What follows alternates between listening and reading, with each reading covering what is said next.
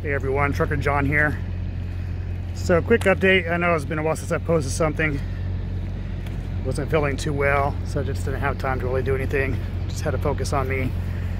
But anyways, bunk heater is fixed. It's been working great so far. I stopped at the Salt Lake City terminal and they took care of me. I was in and out pretty quick, so thank you guys over there. You guys are awesome. So I left Salt Lake City. I am on my way to Grandview, Washington State. So right now I'm here in Oregon. Not sure where in Oregon. I just came down Cabbage, the Dead Man's Hill, and I'm stopping here at Walmart to pick up a few things. And I just wanted to show this real quick. That's Walmart over there. There's some truck parking over here to the side. I just want to show this sign to you. So this is a private property, and this is made available just for over-the-road and weekend truckers. And that's made available by Hatley Construction Inc. So thanks guys, Hatley Construction Inc. You guys are awesome for doing that for us. You guys are watching this.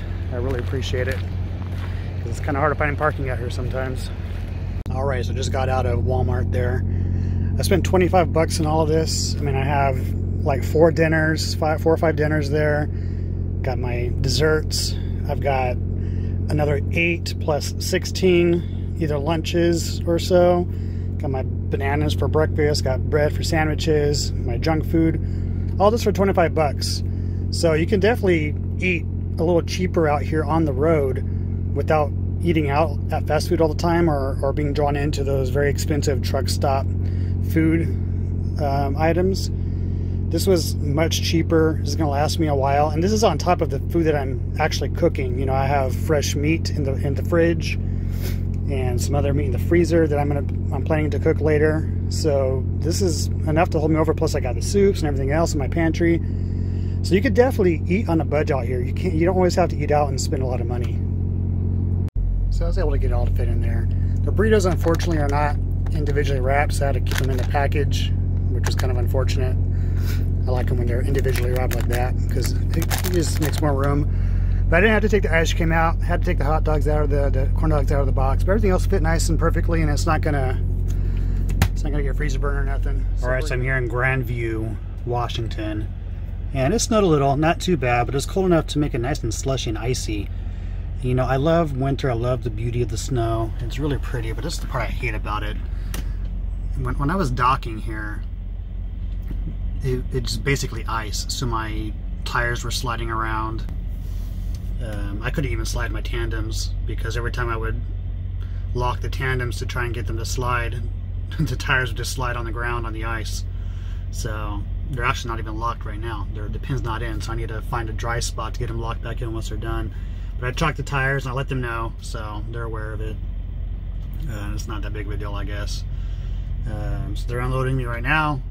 Yeah, that, and I'm like soaked from my knees down, and all inside of my truck here, and this little driving section is full of water from the snow and my shoes, and it's just nastiness. This part, you know, my socks are wet. It's irritating. There's the part I don't like about this. But other than that, hey, I love the snow. I love the winter. All right, so I'm down over there at Grandview. I'm now here in Hermiston, Oregon, picking up some onions. And while I have some time on my hands, I just wanted to show you guys how I make my coffee. I got to have coffee to run. I'm a coffee drinker. Haven't always been that way. Several years ago, I had to work night shift at one of my jobs, and that's when I started becoming addicted to the caffeine of coffee. Don't do energy drinks. I don't do anything with carbonation. So coffee was the best thing for me. Coffee and tea are my go-to for any kind of caffeine and energy. So I'm a big fan of cold brew coffee. So I don't have a coffee maker here on the truck, so I do my coffee cold brew. So I'll kind of show you what that is. So this is the device I use. This is the actual coffee pot, and this is the filter for the coffee. So I take some ground coffee. Has to be ground coffee. Can't be the beans. Don't ground my own. But anyways, I just filled up the filter all the way up to the top. Just filled all the way up to basically to the top of the filter there. Lid of the coffee container.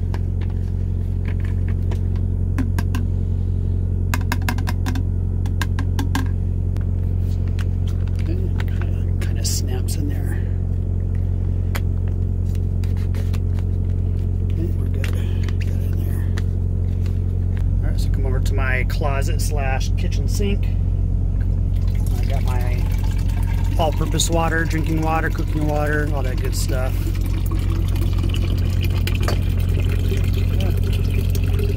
There's a little coffee left in there, that's why it looks like that. But I don't want to fill it up all the way.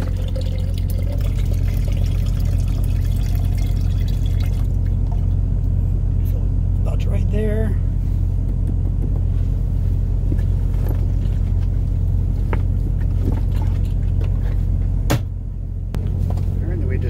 Take the filter and put it inside. And that's why we don't fill it up all the way, because we don't want it to overfill. Just screw the lid on, make it nice and airtight. Just like that. Then we shake it for about 30 seconds. Get the water and the grounds to get all nice and wet. Get it all nice and mixed in there. Alright, then we just place it in the fridge, and I leave it there for about 12 to 16 hours. So basically, by tomorrow morning, I should have some nice ice cold brew coffee. Alright guys, so I'm here at River Point Farms trying to pick up some onions, and I ran into Jonathan here. So what's up, Jonathan? Hey, what's going on, y'all? So, what company do you work for? I am an owner-operator at Goulet, out of Vancouver, Washington.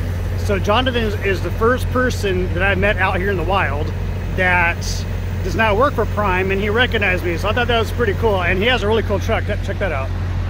That's a nice looking Volvo there.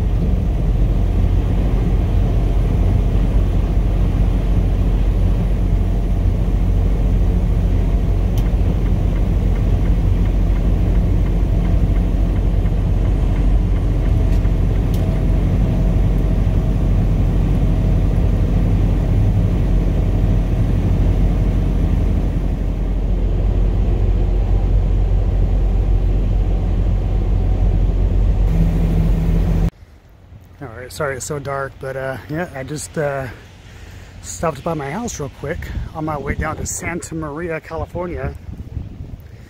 And yeah, I'm gonna swing by real quick.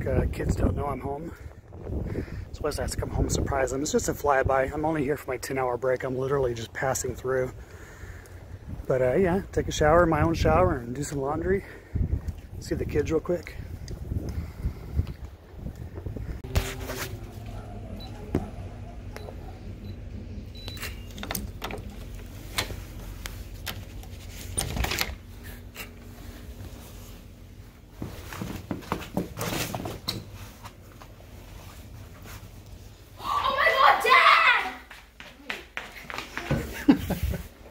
Dude, Jordan got a knife. He thought you were an intruder. What? Hey, Dad. I knew it. Mom's she doesn't know how to keep a secret. She's like, I'm saving wings for a special person. Oh, am I not a special person? Hi, Dad.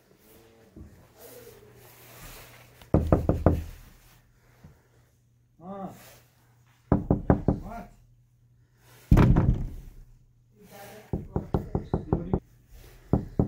Hey, Dad. What do you mean, hey, Dad? How are you? How do you know it's me? You're the only one that would do that. Oh, really? Yeah. Now I got you on camera.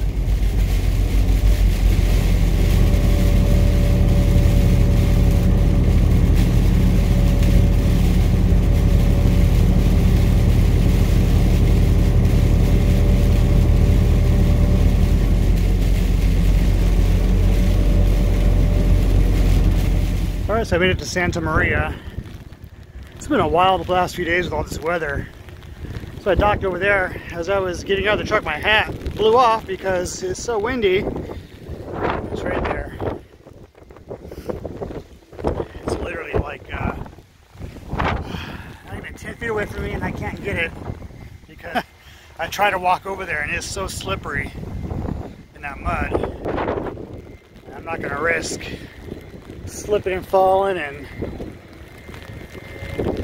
getting the rest of myself all muddy and dirty. It's so nasty out here right now with this weather. So, unfortunately, rest in peace to the Prime hat. Next time I swing by one of the terminals, I'll grab another one. Kind of sucks though because that was my trifecta free hat. So it's kind of sentimental. But yeah, can't believe it's like 10 feet from me and I can't grab it. It really sucks. This is not the first time I've been soaked today because of this weather. What's even more irritating, I've already had to change my whole outfit once because I was soaking wet this morning. Not too bad this time, but I'm still wet from that little walk. But what really irritates me is this mess. I mean, you know how, if you watched me at all, you know how clean I like to be, and this is just, I mean, it's nothing you can do about it. It's just all this, every single shipper or receiver I've been to has been mud. And yeah, can we not just pave all of our yards, please, guys? My goodness. I've been meaning to clean in here, but every time I go to clean, I arrive to a place like this and there's no point in cleaning. Alright, so I had to stop here at this little rest area here in Shandon, California. Shandon, California. Yeah, there's a Prime truck. What's up, buddy? I hope you're loaded. Because that's why I had to stop. I'm empty. I just dropped off there in Santa Maria and coming through these valleys here. I'll show you again. You know, all these hills. You coming through these little valleys and everything, and man, the wind is killing me. So I had to stop. I'm 2 hours from my next pickup, my 01, but I had to shut it down. It was getting a little too scary for me out there, and I still had super truckers passing me. They're probably loaded though, so you know, I was doing, you know, a good 55 miles an hour coming down some of those hills, and I just had to slow down. It was just too strong, and these guys were passing me, man. It was a little scary. So anyways, I found this little rest area. I'm just gonna have to wake up early tomorrow to get to my 01. I still have to put fuel. I gotta get the trailer washed, so I have a lot to do before I even get to my 01 to start getting loaded. But anyways, I'm gonna end the video now. I mean, this is the end of my week. I finishing at 2,300 miles for the week. So that's one thing I wanted to talk about real quick before I close the video. Is if you're getting into this industry and you know you're new, I want you to be realistic with how many miles that you can drive as a solo driver, well, even as team. I want you to be realistic on how many miles you think you can drive out here. And when I say that is because when I was coming into this industry, I was thinking to myself, you know, oh man, I can make all kinds of money if I could get at least 3,000 miles a week. If I can make 3,000, if I could drive 3,000 miles a week, man, I'll be, you know, making pretty good money. And which is possible. You can drive 3,000 miles a week, but like I said, I want you to be realistic. It's not always going to happen, and it's almost impossible to happen every week for an entire month. It's not going to happen. So do this little exercise. If you're new, you know, and you're coming into this industry, this is what I want you to do. And I want you to try and figure out how many miles can you drive in 70 hours. Okay, you can only drive 11 hours a day, and you can only drive those 70 hours within 8 days. So you have 8 days to drive 70 hours, no more than 11 hours per day. Okay, so I want you to do the math on that. And you tell me if you can run 3,000 miles a week for 4 weeks in a row. And if you can make that work, okay, now I want you to throw in any kind of fuel stops you might need to do. That's going to take time. Any kind of delays you might have, your shipper delays. You know, it could take a long time, especially if you're coming reefer. It's going to take a long time to get loaded or unloaded sometimes. So, I'm not trying to be, you know, discouraging or anything. I just want you guys to have a realistic expectation. Okay, you're going to get a lot of miles out here. You know, you're going to make good money. But I would not strive for 3,000 miles a week on a 70-hour clock for 8 days. It's not impossible, but it's probably impossible. You probably can't do it. But I want you guys to do the math and make a comment down below and let me know what you've come up with, whether it's, you know, yes, I can do it, or I can't do it. You just start a little conversation on that. You guys tell me what you think. My first week out, I did 3,000 miles. And this week, I'm only doing 2,300 miles, but I was down in the shop getting my bunk heater fixed. I was going really slow through some mountains because of weather conditions. I was waiting on shippers. That shipper up at my onions, that last load I was on, took forever to get me loaded. I was there at 9 in the morning. I didn't get out until, I don't know, 4 or 5 in the evening. So, you know, little things like that kind of have to factor into your trip planning. So anyways, yeah, I'm going to go ahead and end it here. Haven't said it for a while, so I'm going to say it now. If you're new here, please subscribe. I do appreciate how many people have subscribed at this point. It's amazing. But let's strive to do a little more. So if you like what you see, definitely give it a thumbs up. Give me some comments down below. And try to be nice. I've been getting a lot of negative comments lately, and I know that's normal here on YouTube, but try to be nice. I am a rookie, remember that. You know, this is not a training channel, this is not a recruiting channel. It's just a documentation of what I'm going through, and I'm sharing my journey. Speaking of that, my next journey is going back to Cheyenne, Wyoming, and this is, you know, the videos are all delayed, but this week that I'm going up there right now is that week that just bad weather throughout the entire country. So it's going to be an interesting trip this next week, and I will definitely be documenting it for the next video. Alright guys, be safe out there, and hey, I'll see you down the road.